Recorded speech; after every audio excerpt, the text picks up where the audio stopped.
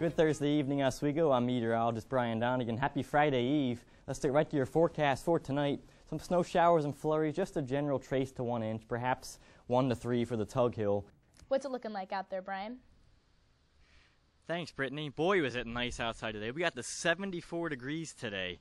It felt more like September than October, if you ask me. And we're going to get one more nice day tomorrow before the cold front starts bringing in some rain, and then Hurricane Sandy starts moving into our area.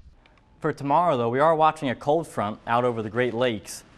Let's see the front right around here over Michigan, as there's a line of showers and thunderstorms pushing eastward. They'll work their way into central New York tomorrow morning, and they could impact the morning commute. I think I'll take the rain and the warm weather over the dry, cold, wet thing or whatever. I don't know. I just want to be warm again. I'm with you there. Sunday is not looking bad. 68. I mean, come on, it's right? October. Good Thursday evening, Oswego. I'm meteorologist Brian Donegan. Happy Friday Eve. Let's get right to your forecast for tonight. Some snow showers and flurries, just a general trace to 1 inch, perhaps 1 to 3 for the Tug Hill. But it's going to be a cold night regardless, 20 to 25 for the low. Now let's take a look at your weather tap radar. Not much going on in our area right now, just a few flurries out there. There's some snow to the north. That's going to miss us. It's moving towards the east. But I do believe there will be some lake effect snow showers developing just to the south and east of Lake Ontario later tonight, so you may need the snow brush in the morning.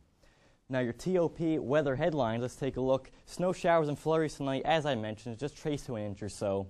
Then we'll have a cold finish to the week. Your Friday is going to struggle to get much above 32 degrees.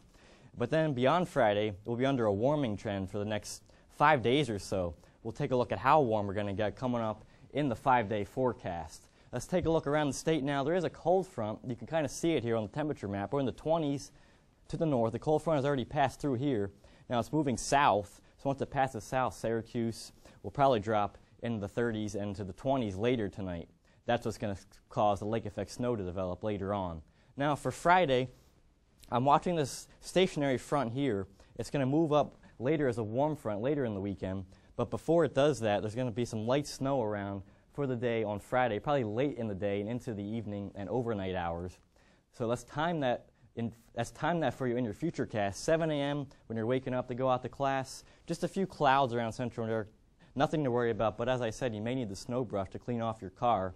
By 1 o'clock tomorrow, when you're heading out to lunch or your afternoon class, not much going on still, but you can see there's a few rain and snow showers across the southern tier and the Finger Lakes. They're going to be tracking northward as we approach dinner time, say 7 o'clock, perhaps earlier. Those snow showers will enter our region, so there will be a few more snowflakes for you dodge tomorrow night. Now, there's going to be some mild air moving in for the second half of the weekend, the first half of next week. You can see Friday, Saturday. By Sunday, it approaches western New York. And by Monday and especially Tuesday, we're really going to feel the warmth here across Oswego County and central New York. Now your class day forecast for tomorrow, 27 to start, just some clouds around, but we'll warm up, not very much. It'll stay cold throughout the day, only to around 32 degrees by tomorrow afternoon with some snow showers and flurries late in the day, late afternoon towards dinner time, we'll call it. For tomorrow night, those snow showers and flurries, just a trace to 1 inch or so, drop down into your 30s, another cold night tomorrow night. Your 5-day forecast, cold tomorrow, then a bit milder on Saturday. We're in the mid-40s, just an early flurry. Then by Sunday, look at that, 56 degrees, just some afternoon rain showers, better than snow, I guess, if you're not a snow lover. Then on Monday, still mild with some rain showers around.